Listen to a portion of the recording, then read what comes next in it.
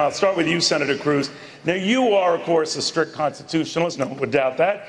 And as you know, the U.S. Constitution says only natural-born citizens are eligible for the office of President of the United States. Stop me if you've heard this before. Now, you were born in Canada to an American mother, so you were and are considered an American citizen. But that fellow next to you, Donald Trump, and others have said that being born in Canada means you are not natural born, and that has raised questions about your eligibility. Do you want to try to close this topic once and for all tonight? Well, Neil, I'm glad we are focusing on the important topics of the evening.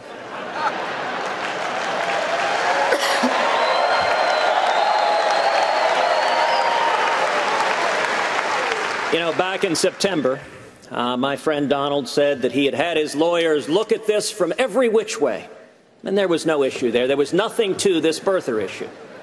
Now, since September, the Constitution hasn't changed. But the poll numbers have. And I recognize that Donald is dismayed that his poll numbers are falling in Iowa. But the facts and the law here are really quite clear. Under long-standing U.S. law, the child of a U.S. citizen born abroad is a natural-born citizen. If a soldier has a child abroad, that child is a natural-born citizen. That's why John McCain, even though he was born in Panama, was eligible to run for president. If an American missionary has a child abroad, that child is a natural-born citizen. That's why George Romney, Mitt's dad, was eligible to run for president even though he was born in Mexico.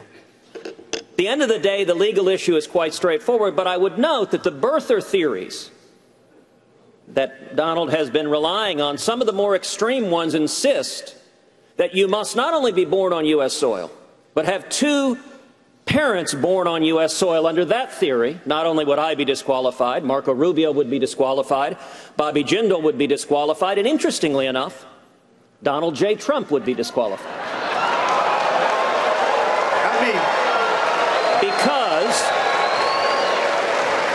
Because Donald's mother was born in Scotland. She was naturalized. Now, Donald, but I was born here. On the issue of citizenship, Donald.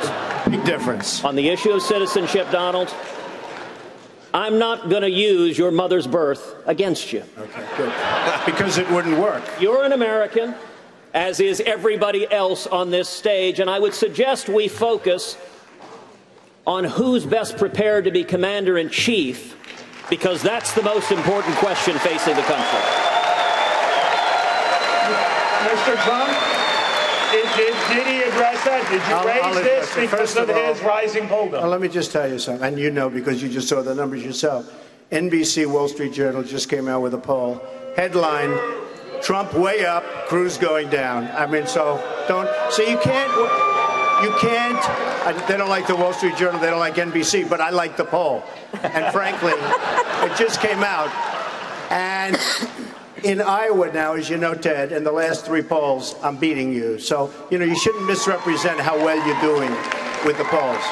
You don't have to say that. In fact, I was all for you until you started doing that, because that's a misrepresentation. Number one. Number two, this isn't me saying it. I don't care.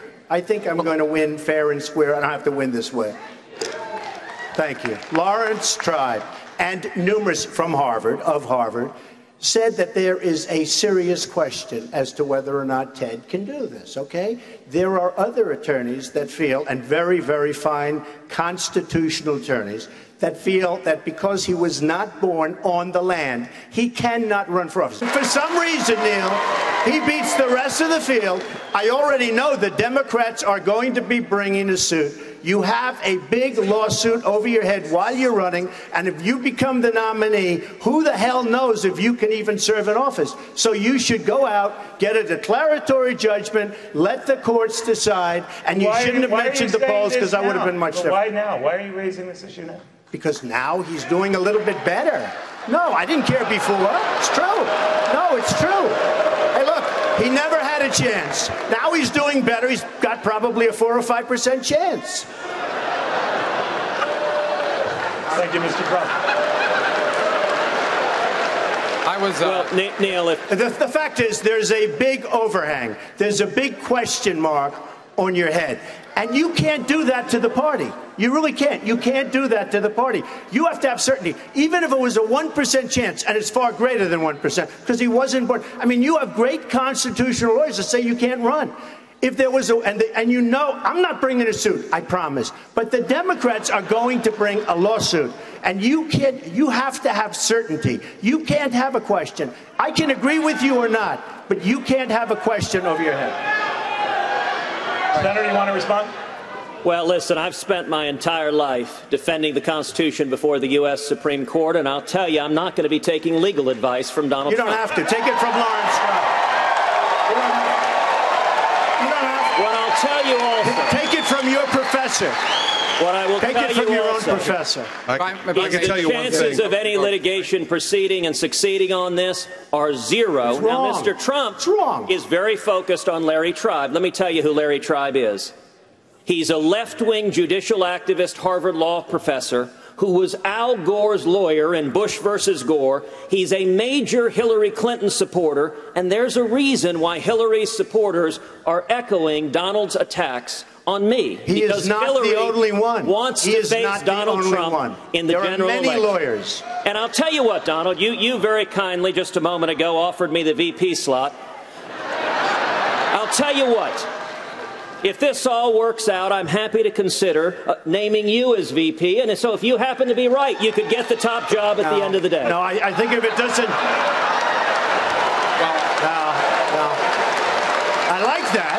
I like it. I'd consider it. But I think I'll go back to building buildings if it doesn't work out. Actually, I'd love to get you to build a wall. I have a feeling it's going to work out, actually. All right. Thank you.